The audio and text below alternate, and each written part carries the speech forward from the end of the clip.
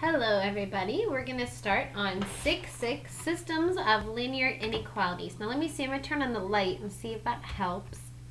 Oh, that's kind of bright.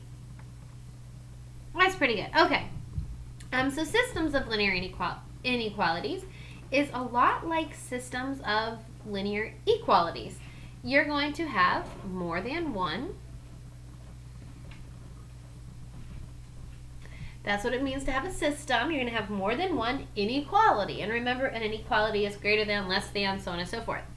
All right, let's go ahead and talk about the definition of a system of linear inequalities.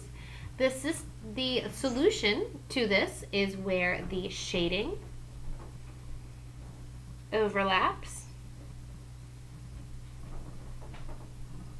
And maybe, that's an important word, maybe where the lines cross. And I'm going to put boundary lines because that's what they are.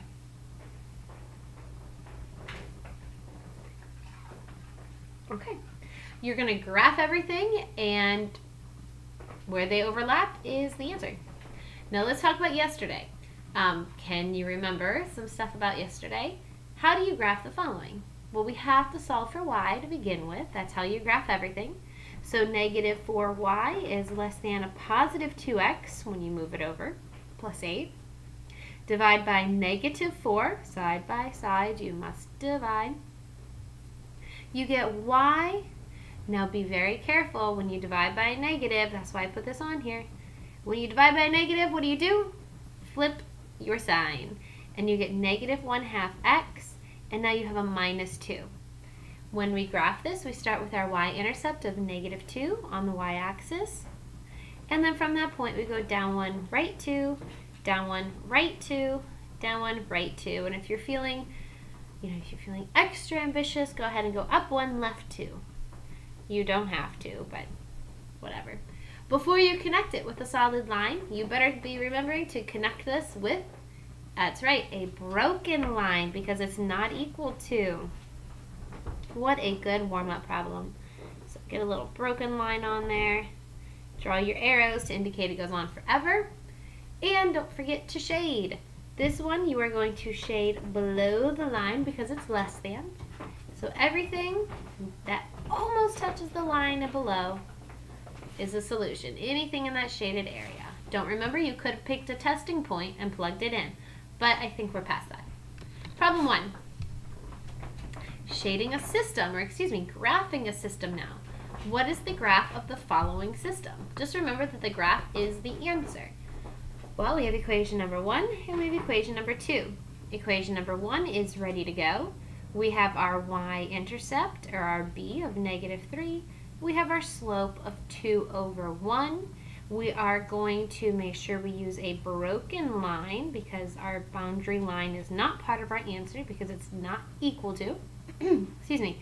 And we will shade below. Now the reason we're going to shade below, because we see the less than sign. Number 2, I got to set this thing equal to y, so let me rewrite it. Now take the 2x away from each side. You get a negative 2x when you move it over. Don't forget about the plus 2. That is now a y equals equation, or y equals mx plus b format. Your y-intercept is 2. Your slope is negative 2/1, so down to right 1. And you are going to use, again, a broken line because it is not equal to. And you will shade above because it is greater than. Okay, let's go ahead and today, I just had them, here they are. Today, we get to color. So if you're into art, here you go. Today is your day. Now the reason we're going to color is because I'm going to do number 1 in red, I'm going to do number 2 in blue, and where they overlap, what does that make? Purple. Where you see purple, the purple is the final answer. We're going to make it nice and dark to indicate that's my final answer. So number 1, I am going to go down 3. 1, 2, 3. I'm going to make my y-intercept. Okay. And I'm going to use my slope to go up 2, right 1, up 2, right 1. Make nice and pretty. If you have colored pencils, it might be nice for you to go get them and come back and join me. You know what, that's a pretty good That's enough points. I'm going to connect it with a broken line. Again, this is, here, I'll circle it. There we go, color coding. Connect it with a broken line. There it is. And I'm going to shade, you might want to shade lightly. Shade below. Real light. Light enough so you can see it, though. Or dark enough so you can see it. Light enough so that you can draw over it. Okay, so far that's part of my solution. Now for this side, ready? I'm going to circle it in blue. It's kind of blue. I don't know what they call it. Okay, you ready? Y-intercept of up 2. And down 2, right 1. Down 2, right 1. Do not worry that these didn't meet at a perfect point. That's fine. Down 2, right 1. And again, another broken line. Kind of hard when they overlap. That's why I don't want you to graph the one too dark, okay? And then we're going to shade above that line. So I'm going to pretend, here's my line. I'm going to pretend the line's falling, and I shade above the line, so that's up here.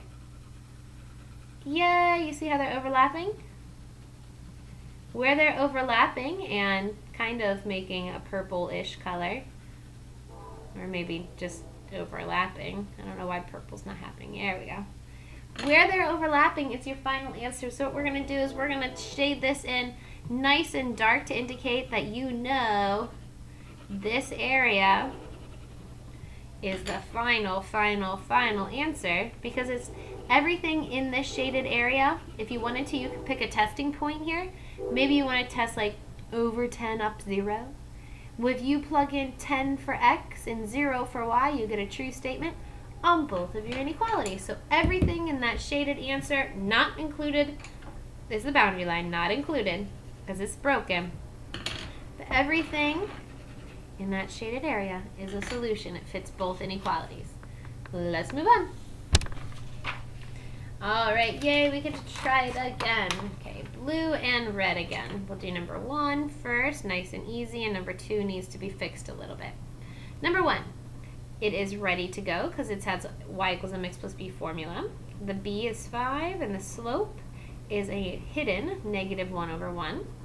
We are going to use a solid line because it is equal to, and we are going to shade above. And then number 2, we are going to rewrite it because it is not in the format for graphing that we like it to be for a straight line. Alright, so there I go, I rewrote it, and now we're going to move the 3x over, positive 3x minus a 4. The b is -4, and the slope is 3/1.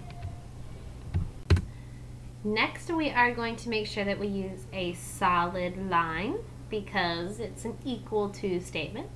And this one we're going to shade below because it is less than. Okay?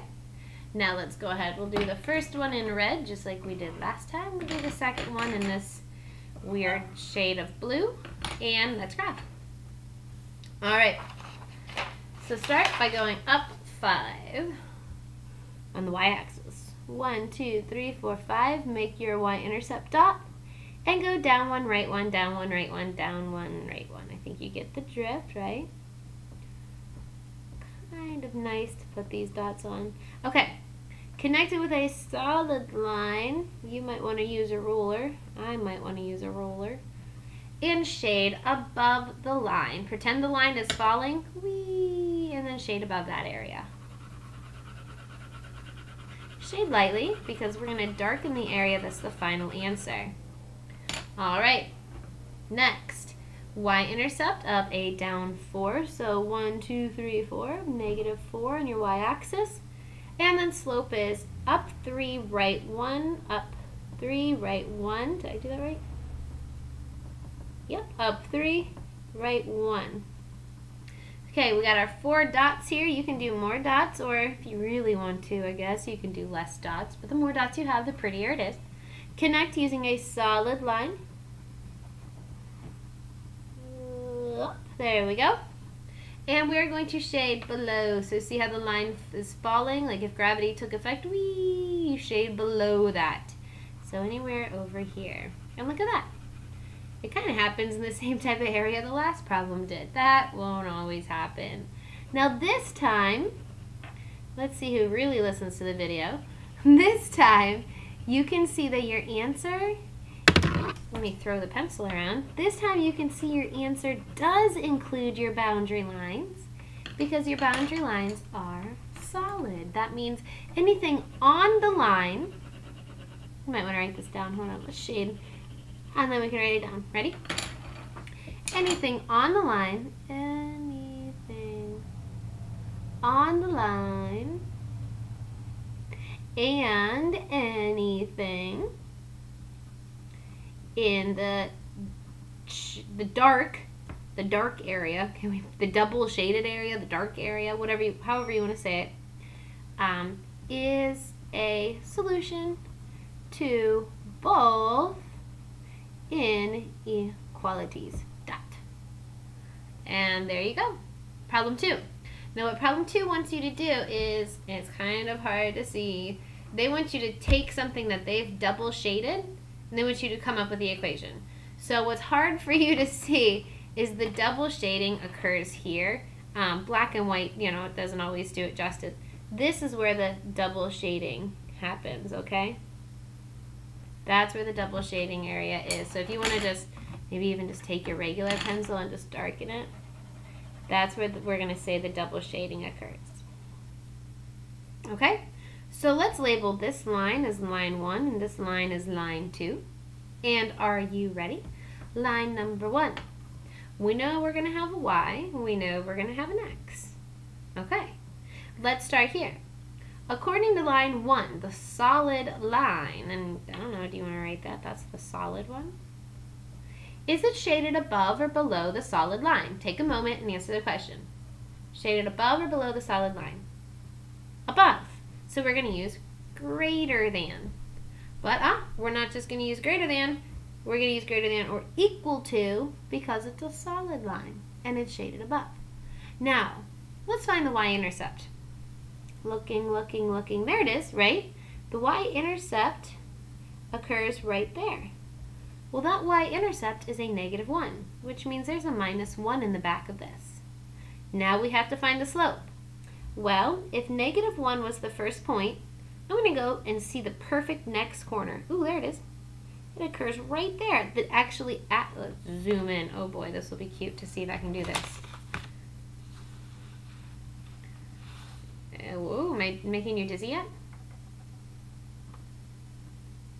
Fancy, fancy, huh?